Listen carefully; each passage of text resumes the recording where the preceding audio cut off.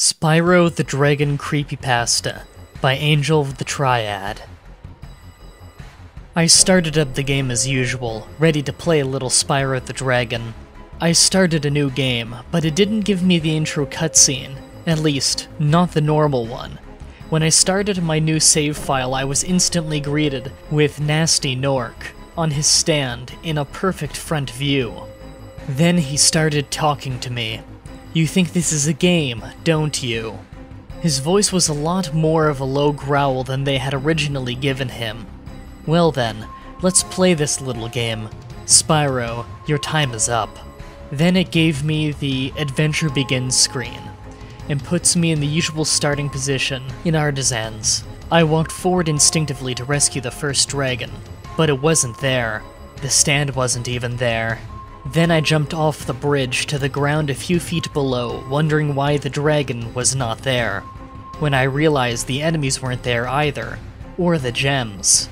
Being somewhat adept to the knowledge of game design, I figured someone hacked in and modified data to get rid of all this stuff. I decided to quit the game and start a new file. Once I selected the quit game option in the menu, the same low growl came up. "You cannot escape your fate, Spyro." "Spyro," I taunted. "How about you say my name if you're so bad?" "What, nothing?" "Yeah," I boasted. "That's what I thought, hack." So I started a new game, was greeted with the same hacked cutscene, the same homeworld emptiness, and I decided to go and explore to see what else this guy did. That's when I saw him. Nasty Nork, standing across from me, below the bridge, clear as day.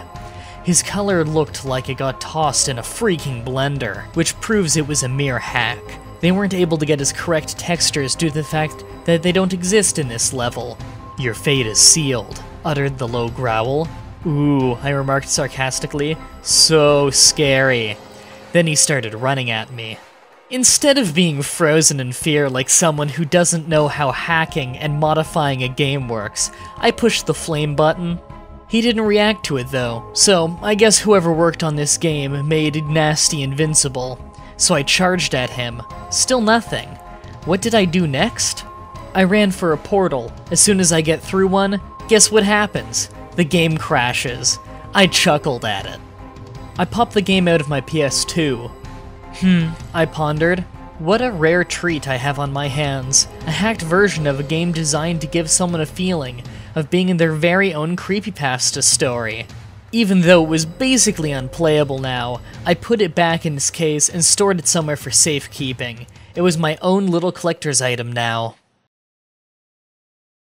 That was Spyro the Dragon Creepypasta. Final thoughts? Someone genuinely requested this because they thought it was a good story. I know a lot of people reading this are probably gonna think this was some kind of troll story, but I really don't think it reads like one.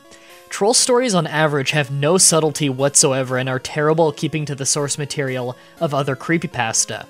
This didn't have that problem. This genuinely seemed like some guy's creepypasta that he wrote to seem tough and cool.